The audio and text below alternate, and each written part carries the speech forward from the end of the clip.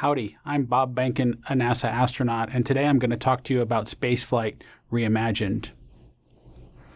I wanted to talk to you to start with the idea in general that becoming an astronaut requires imagination, not only to pick the destination, because, as kids, we all have dreams of becoming something, whether that's a race car driver or a rock star or even an astronaut like it was for me or something else. But we need to come up with the pathway that allows us to achieve that sets us up to go along that journey, that provides the off-ramps to take us to slightly different destinations and then get us back on track to get to that final location. That all takes imagination, and I'm going to talk about some examples of how that's played out for me over the years, and hopefully I'll convince you that our entire pathway is a journey that just truly depends on our imaginations.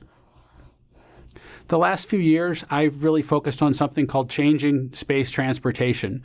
We went from a place at NASA where we flew the space shuttles. We assembled the International Space Station with them. I flew on those vehicles a couple of times.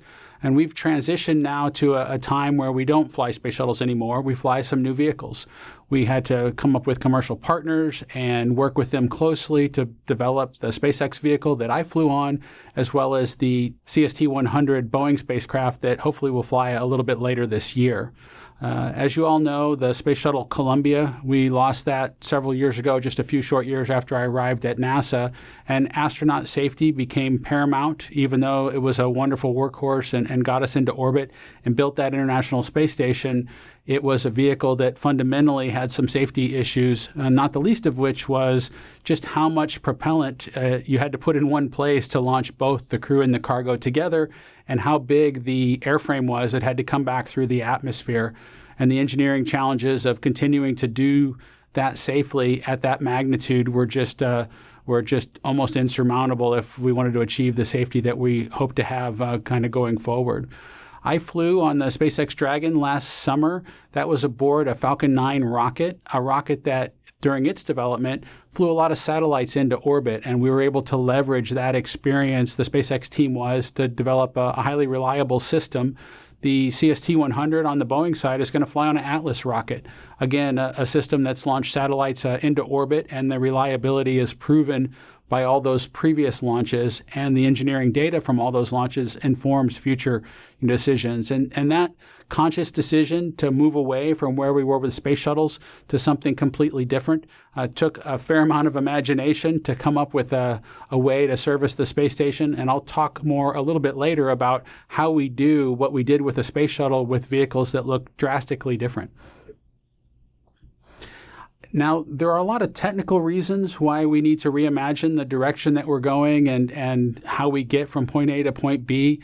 But it's also important to take the people along with us as we achieve those destinations. And that takes imagination. It takes your attention to think about what they're going through at any given point kind of through the process. And for me, on my third flight, this one with the SpaceX capsule, it's a new vehicle. Certainly the perception, if not in actuality, more danger because it was new and no one had ever done it before. And so that was definitely a challenge. I was doing it with a new family. I had a young son who had not seen me launch on space shuttles. And so it was important for me to prepare him for that, think what he would be going through on the day when, I would be laser focused on achieving our mission of launching the Dragon capsule into space. I wanted him to have a good experience and I wanted to set him up for success. So over the years, we did things that made the process of me launching in space seem familiar to him. We went to Florida. We watched a launch together. I talked about what it would be like for me inside the capsule as I was achieving that or going through that. And that really helped him have an enjoyable experience that day, not maybe fear of the unknown. It seemed normal to him, and he was truly comfortable with it. In our family, it's turned out to be pretty great that we followed this path, because when I took him to Florida, he insisted that I was not going to be able to go on a rocket. He didn't think that was a good idea. But when we brought him home, I had him convinced that I was going to go, and then my wife was going to go, and then it was going to be his turn. He'd be the third person in our family to fly in space. And lo and behold, my wife actually is another NASA astronaut. She's scheduled to fly on a SpaceX capsule here in just a few short weeks. And so that's why my message today actually is a recorded one versus one that's live, because hopefully by the time you're seeing this, I'll be focused on getting her into space and standing on the sidelines while she does that, and I'll be with our son. When I talked before about the mission of the Dragon capsule and retiring our space shuttles, I talked about the safety of the astronauts. The challenge was that since Space Station was built with space shuttles, it was really prepared to be serviced by space shuttles. There are a lot of components on board the International Space Station that are just big, and they're big because they got there with a space shuttle. And so if you want to continue to maintain them, you got to figure out alternate ways in order to do that. And so there are a lot of comparisons that point out a Dragon capsule docked to the front of the International Space Station. They'll show a space shuttle and talk about, hey, now we can do what we did before with that space shuttle with this new vehicle. Well, it's really true that a fleet of vehicles does what the space shuttle could do before, for a couple of reasons. One, they all have different capabilities. There are vehicles that fly up near Space Station that are grappled with a robotic arm and then attached. There are other vehicles that are primarily big cargo vehicles. There are others that are carrying crew that kind of split up that mission a little bit.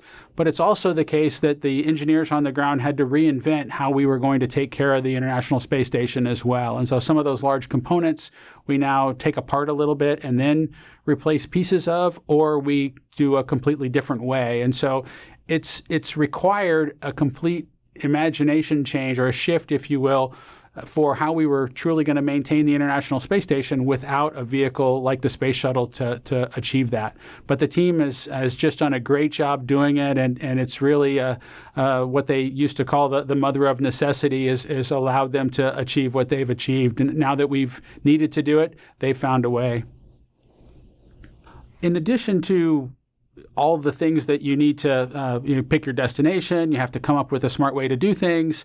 You also have to be ready for the changes when they come, and that requires kind of a continuous replanning, particularly in the astronaut world, but I'm sure in everyone else's careers or even in family lives. Things happen, life happens, and you need to figure out a plan to do something completely different in some cases. For me and for my partner Doug Hurley, when we flew on the Dragon capsule, for years we had planned to do what it says there on the cover of Aviation Week, which was relaunch U.S. human spaceflight from the Florida coast. It was pretty much that straightforward. We were going to launch again on a new rocket from the same place we had launched before. We would check it out at Space Station and then bring it home and kind of sign off that capability for the next cruise to then rotate to the International Space Station. Well, Plan B came along in early 2020, and the space station had accumulated quite a bit of work that could be done if they had a few more hands on orbit, and they looked at the experience set that Doug and I brought to the table as astronauts who had flown before on shuttle missions and done a lot of that assembly work. We had robotics or spacewalking experience that they could leverage.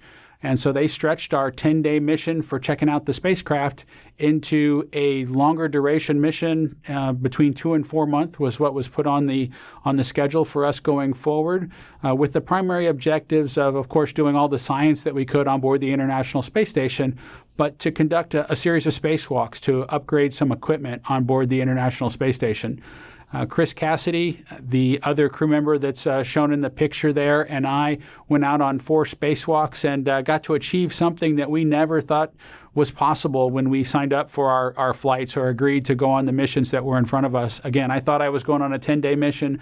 Chris thought he was going up and potentially going to be the only U.S. crew member while we did our short visit, and that turned into both of us getting to the milestone of 10 spacewalks together in the photo that was taken there, it was just something exciting for us and something we didn't think was possible, but we jumped on the plan and made it happen given the opportunity. We also had to reimagine what it was like to come home.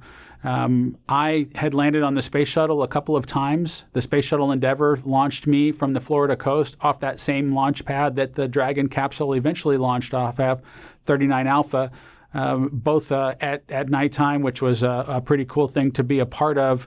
But then rather than come home with 1.5 Gs on the aircraft and that effect on my body after a short duration mission, I came home in a capsule after a couple of months with 4.5 or 5 Gs on the reentry, and then splashing down in the water, not a firm surface, and bouncing around in the ocean for a short period until the recovery ship could get to us. And so definitely something I had to think through and be prepared for, the additional G loading, what it was going to be like to bob around in the water for that period of time, which was something completely new, something, for me at least, something that we hadn't done as astronauts in the NASA Astronaut Corps for decades. We got to recheck that test box, and looking forward to the Crew 1 team that's on orbit right now getting a chance to be the second ones to do that in several decades.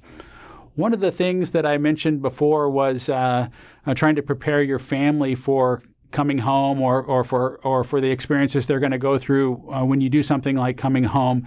And that's a picture of my son, who, even after we had done our best to make him comfortable with what it was going to be like when I arrived back in Houston on the fixed-wing airplane that brought me back from the Florida coast after the ship had brought us in, he had a chance to come aboard the airplane and spend some time with me before being taken down, and kind of the media circus, if you will, that followed our arrival was scheduled to happen. So he had gone down and was supposed to be waiting with his mother as I came down the air stairs with our flight dock team there.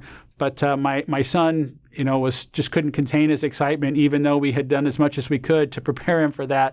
And he charged the airplane and wanted to give me another hug for coming home. And probably my proudest moment is that I didn't fall down those air stairs after he charged me and nearly tackled me at the bottom of the air stairs in my, post-flight kind of weakened state. And so anyway, that was just something that we did our best, but we didn't completely prepare for him for that.